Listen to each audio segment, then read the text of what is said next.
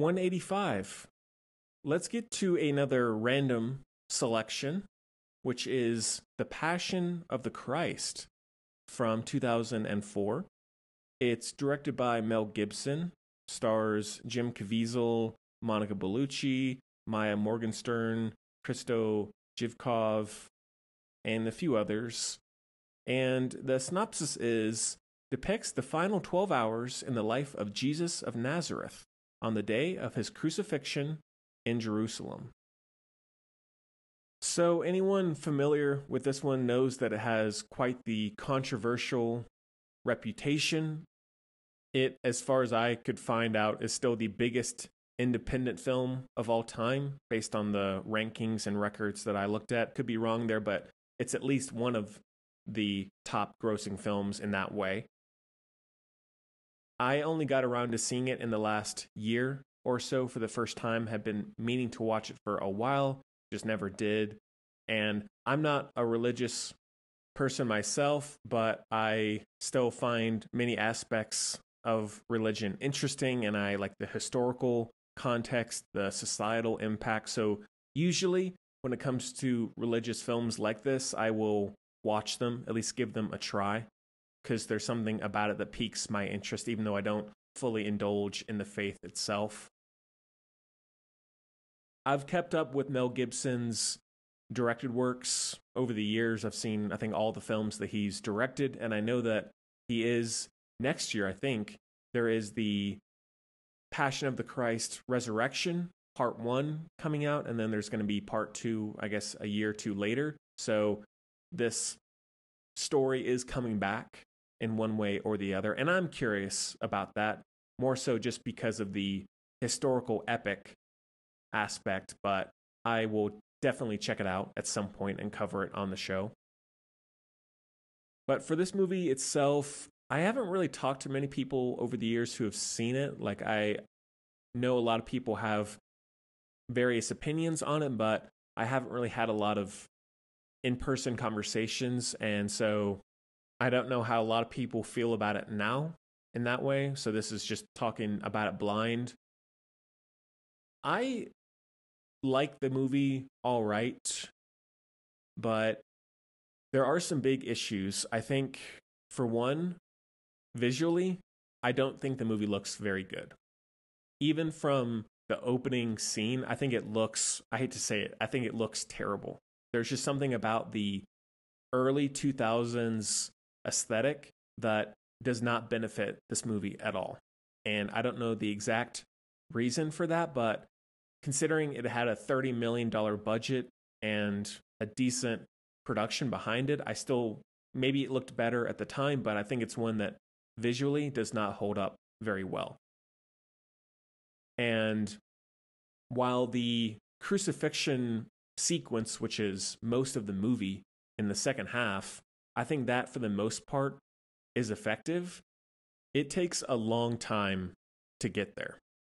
And while I know that you don't want to just present this story with no context, no matter who is watching it, you want to have some backstory, you want to have some world building and all that, I still find that pacing, that overall story feels pretty dry. And it's not that I want to get to the violence of it all. Like, I'm not bored with normal conversations in this era. I'm just finding, purely from a direction, a writing standpoint, it's not that interesting. It's not that engaging. So I don't know if that's a hot take or not, but it does feel a lot longer than it is, especially in that first hour or so. Performance-wise, pretty good. I like Monica Bellucci a lot. I guess the production design and the costume design is good. I will say that, even though I don't like the movie aesthetically, like from a cinematography lighting standpoint, it does look good in the production part of it. Now, getting to the most controversial part, obviously, which is how violent this movie is in depicting the crucifixion. I don't have an issue, especially considering I'm not attached to this story or am an expert on anything in this way or on this subject. But knowing Mel Gibson as a director does hurt how the violence is depicted, because maybe it's crazy to say, but I think it's true. He has an obsession with violence. And it's not a bad thing if you want to portray violence or extreme violence on screen, but there's a point with how you choose to present that violence, in what context, in what story, and time after time after time after time, that makes me feel like, is this Mel Gibson indulging in his seemingly violence, bloody obsession? Or is it him saying, I want people to know the visceral nature of this crucifixion? And so that was a constant battle for me internally while I was watching this, because it is so long and it's so brutal. So I think overall, I think it still worked more than it didn't. Also, one thing that this movie did, which I'm glad that they chose to do it in this way, is it is entirely in Aramaic, Latin, Hebrew. So it's not like in English, but people are talking in accents. And on that, I read that Mel Gibson, he originally wanted this movie to not even have subtitles, which I think, in theory, I appreciate that. But I think this being a mass-released commercial movie, that would have been a horrendous mistake.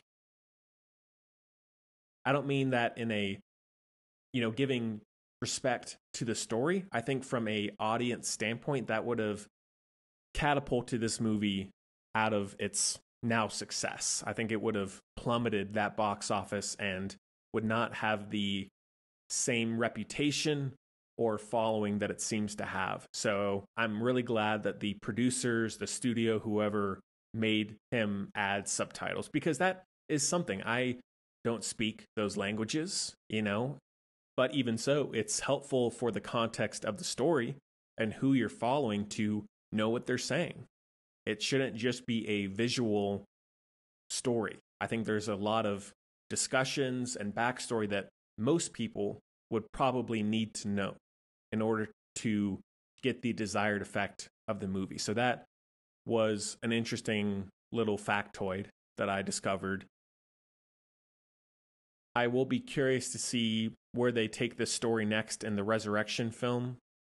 And I feel like also on that, it is worth watching regardless of what religion or lack thereof that you hold. Personally, I think it's worth a watch. There definitely are a lot of interesting, shocking, powerful moments.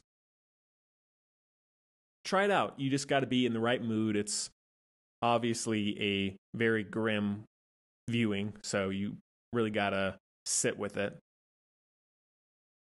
That is a light 4 out of 5.